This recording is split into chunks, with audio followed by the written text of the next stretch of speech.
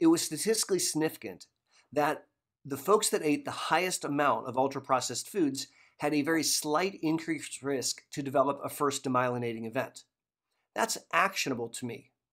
I spent a lot of time in clinic identifying people that might be at risk to go on to get MS. And I tell them things like avoid smoking because that lowers the risk, or make sure that we supplement their vitamin D3 because that can lower the risk. This gets added to that list. Avoiding ultra-processed foods looks like it might have a protective effect to help you avoid going on to have your first demyelinating event. The second paper I like to talk about is even more bothersome to me. It was also recently published in January of 2023 in a good journal called Frontiers of Neurology. The title of this article is Ultra-Processed Food Consumption is Associated with Multiple Sclerosis Severity.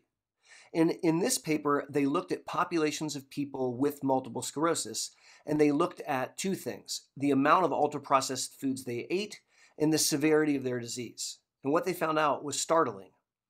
Compared to people impacted by MS that had a smaller amount of ultra-processed foods in their diet, the folks with MS that ate a larger amount of ultra-processed foods had associated increased severity of their disease.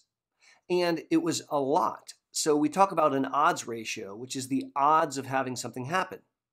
Eating lots of ultra-processed foods increased the odds of a more severe disease by 2.5 times.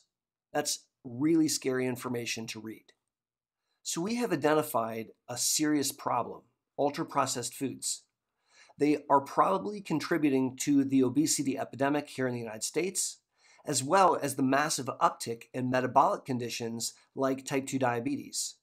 In the setting of MS, there's emerging data that they may, in a small way, contribute to developing demyelination, and there's clear evidence that eating lots of ultra-processed foods can increase MS severity.